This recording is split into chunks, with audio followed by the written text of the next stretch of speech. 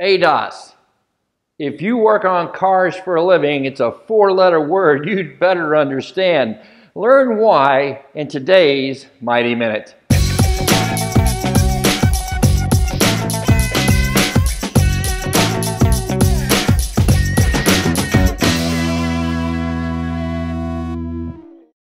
More and more of the vehicles that are entering your shop are equipped with advanced driver assistance systems designed to protect the driver from their own distractions.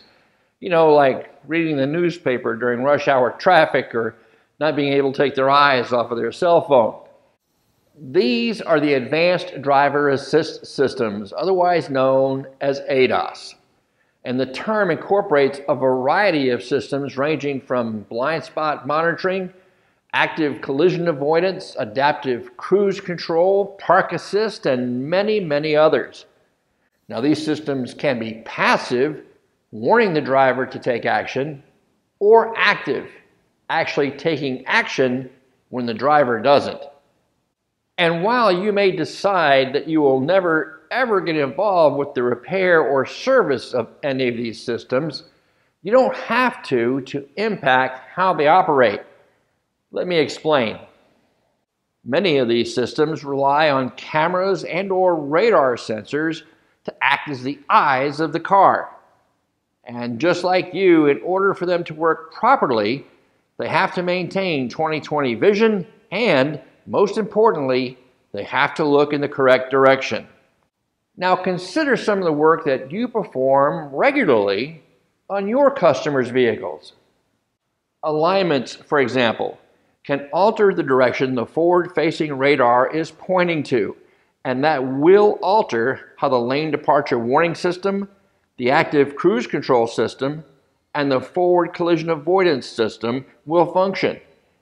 And performing any routine repair or service that requires the removal and reinstallation of any of the radar or camera units will most certainly require a recalibration of that system. How are the recalibrations performed? The short answer is that some are calibrated statically using OEM-specific targets that the camera or radar can look for.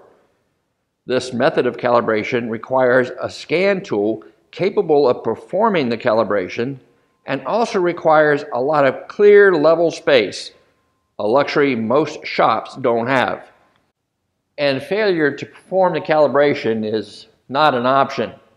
So what are your next steps? Well, first, make sure that you and your team get formal training on ADAS. Most importantly, how to recognize when a routine repair or service you're already performing may affect how those systems operate. Second, decide how you're going to handle these calibration needs in your shop. You may form a partnership with some of the local dealers in your area, for example, or with other shops.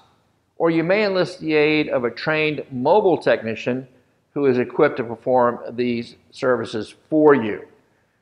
So don't shove the future aside, embrace it. And I'll see you next time on the Mighty Minute.